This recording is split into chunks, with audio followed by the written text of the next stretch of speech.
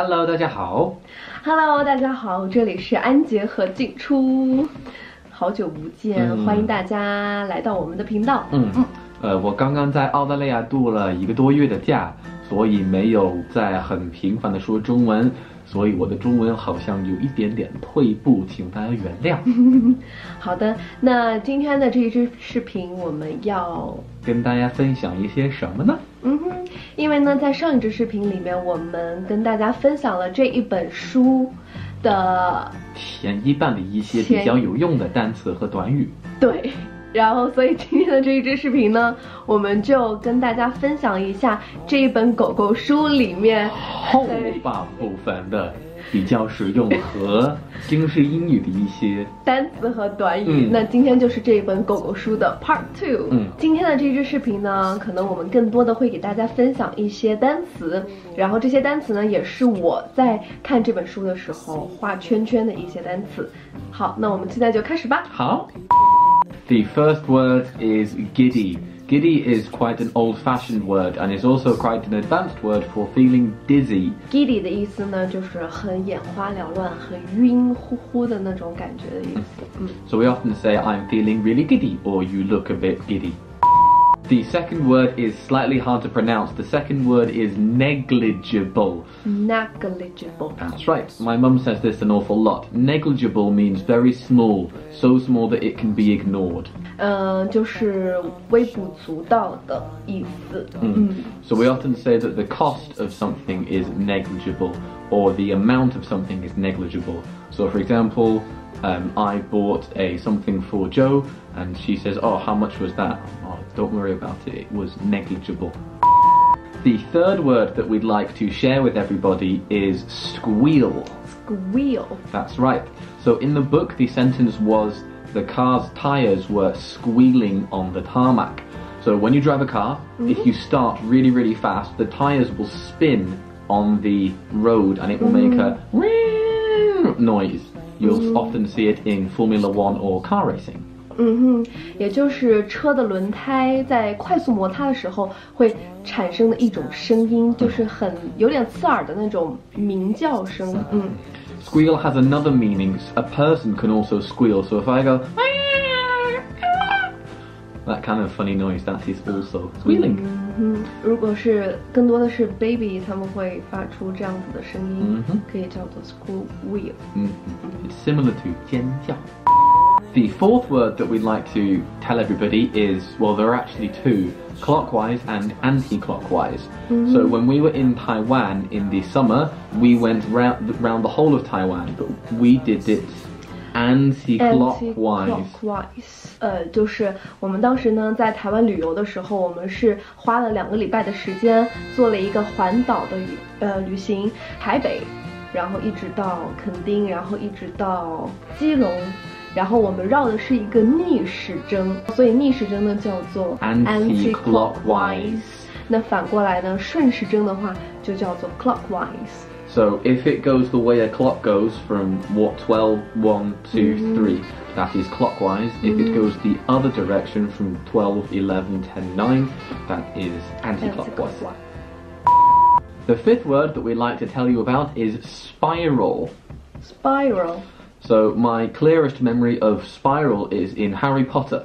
In the castle in Hogwarts that they go to school in, there are lots of spiral staircases that go like this. 就是螺旋的。然后我们在圣保罗教堂的时候，伦敦的圣保罗教堂有一个这样子螺旋的楼梯，是当时 Harry Potter 的取景地。然后我们当时也去看了，那个是一个螺旋的楼梯。The sixth word is still. Obviously, still is a very simple word. It means 仍然、依然、依旧、仍旧。But it has another meaning. So if I say to somebody, stand still, they don't move. So in Chinese, that is 处于一种静止的状态。So there are a couple of similar words in English. You can say this person is very still. This person is motionless, without motion, not moving. Or this person is at standstill. So here, still is adjective. Not a Not a other word. Okay, the seventh word is walkie-talkie. Walkie-talkie，这是个听起来很押韵的单词，大家可以猜猜什么意思？是什么意思？大家可以根据意思去猜。Walkie-talkie 可以这样吗？就是你可以走，但你同时又可以说话，你可以边走边说的东西，可以这么理解吗？然后除了你的手机之外，大家还能想到什么？一般是在工作场景会出现的这么一个东西。It is a 对讲机，就那个黑色的对讲机，这个叫做 walkie-talkie。 That's right. The eighth word is sober. Sober means 清醒的。But there is a slight difference between the word sober in English and the word sober in Chinese, the word 清醒. 清醒 has two meanings in Chinese. One is I'm not very awake, I'm quite tired. So in the morning you might say, 我有点不清醒。我没睡醒。And the second meaning of 不清醒 in Chinese is after you've drunk alcohol, you feel a bit giddy, or you feel a bit dizzy, a bit lightheaded. You also feel 不清醒. However, in English, sober means not drunk alcohol. You don't say I don't feel sober if you're just very tired. It only has the meaning that is related to alcohol. 所以呢，就是 sober 它只跟酒有关。如果我没有喝酒的话，我可以说 I'm sober， 是因为我没有喝酒，所以我 sober。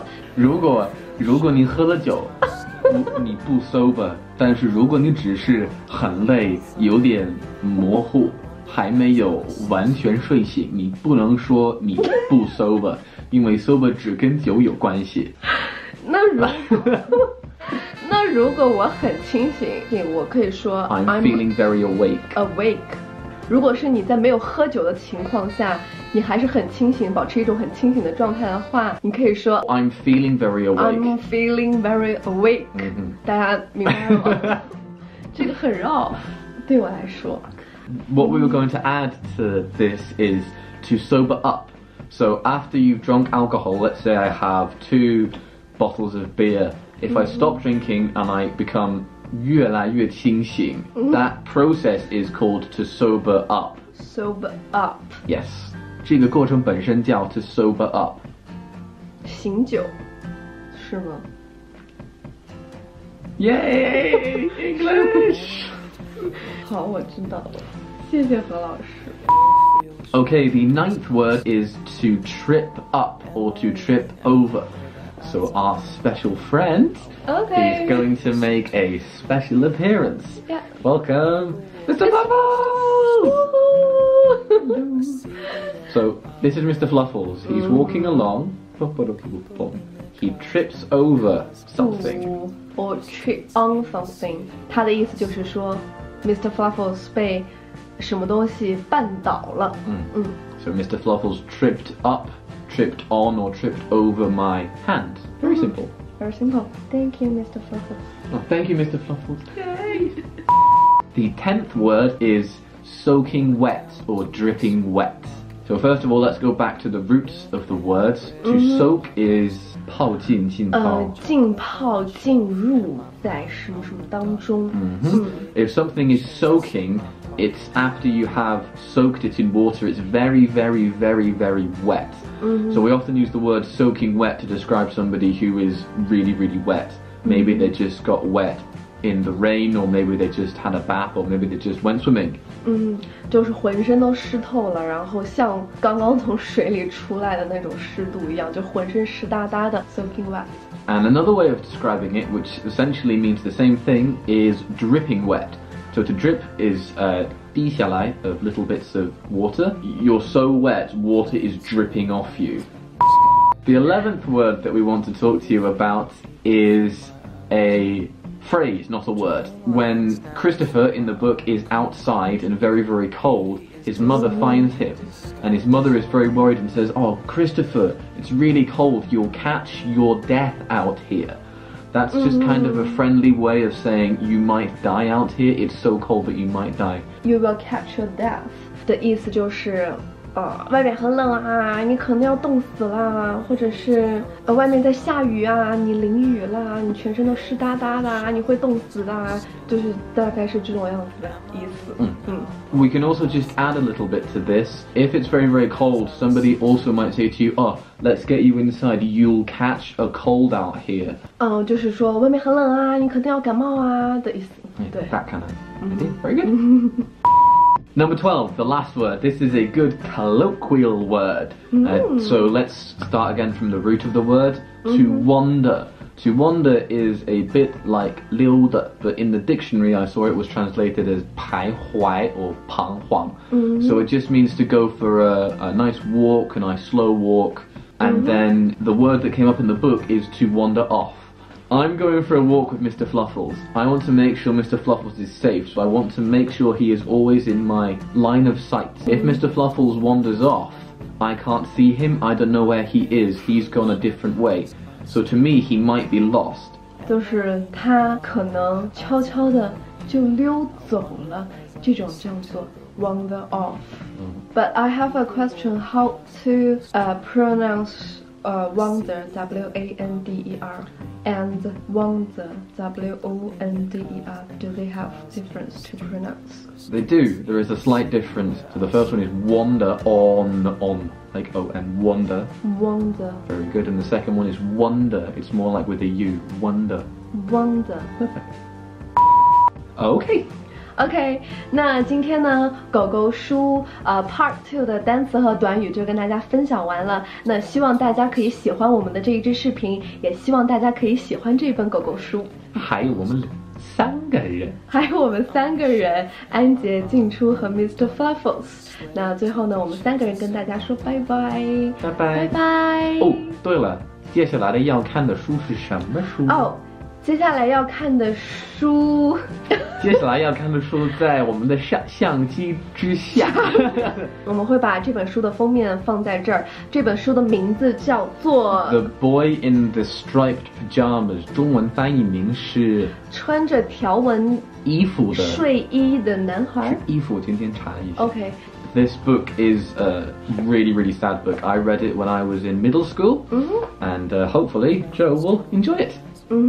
那如果大家感兴趣的话呢，也可以跟我们一起读书。那之后呢，我们也会出这本穿着条纹衣服男孩的单词短语的分享给大家。那希望你们喜欢我们的视频，下次再见啦，拜拜。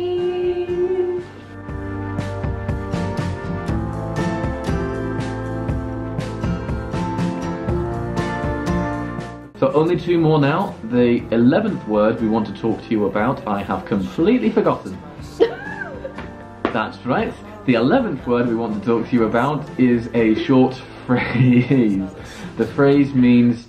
Nope, the phrase is... let's do this all again. The 11th word that we want to talk to you about... Please stop laughing at me.